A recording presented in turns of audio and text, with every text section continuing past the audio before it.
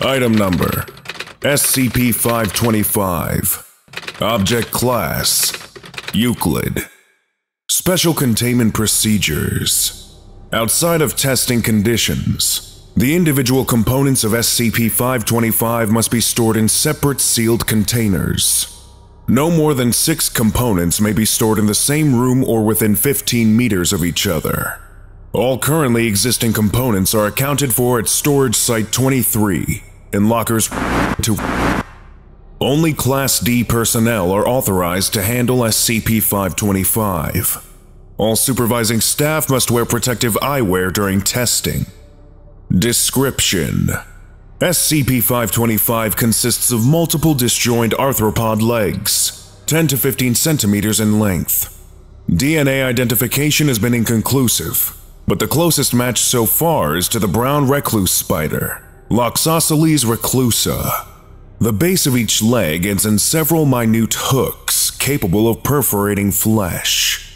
SCP-525 is covered in short, fine hairs and is quite brittle. When alone or in proximity with fewer than 6 others, SCP-525 is inert. When 8 components of SCP-525 are brought within range of each other, approximately 0.6 meters, the legs will immediately crawl into a group and attach themselves into a single entity, referred to as 525-1.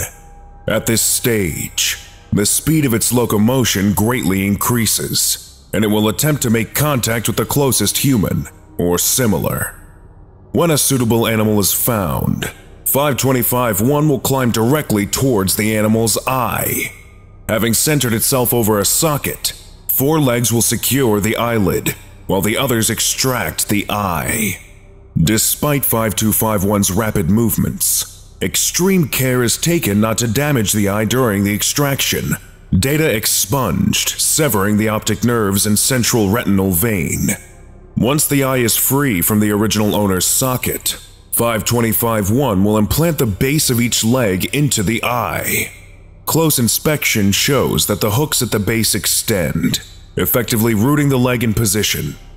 If allowed to remain, 525-1 will lay what appear to be eggs in the socket of its host before climbing off.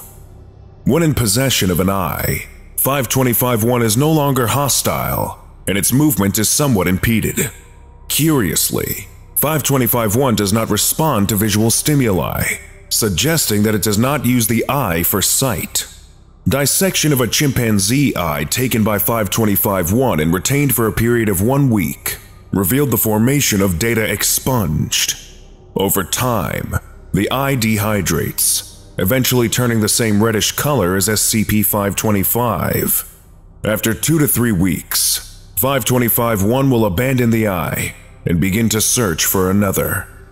Addendum 525-A. 525 responds to most large to moderate-sized mammals. Reptiles, fish, and birds have provoked little response.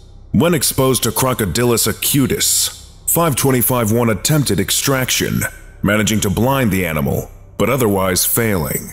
Thereafter, all instances of 525 have not responded to crocodiles, even those not present at the initial experiment. Document number 525-A. Observation log of subject D-1548 after exposure to 525-1. Report compiled by Dr. Weiss. Dated Week 1. Medical staff on hand attend to D-1548. 14 ovoids resembling opaque toad eggs discovered embedded in the extraocular muscles. 3 are removed and sent to the research lab. D-1548 placed under quarantine. Week 2. D-1548's injury is healing as normal. Eggs show marginal swelling. D-1548 does not display unusual discomfort.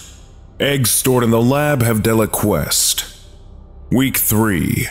D-1548 complains of increasing phantom pressure in the socket. D-1548 demands a mirror to inspect the injury. Request denied. Muscle tissue has healed over and obscured the eggs. Week 4. D-1548 forcefully removes bandages and attempts to dig into the socket. Is successfully restrained.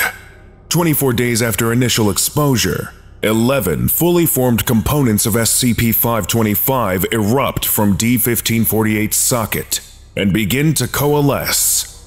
Data expunged. Lesson complete. If you missed the previous orientation, go watch SCP-524, Walter the Omnivorous Rabbit, right now. Or for the complete course, watch this playlist.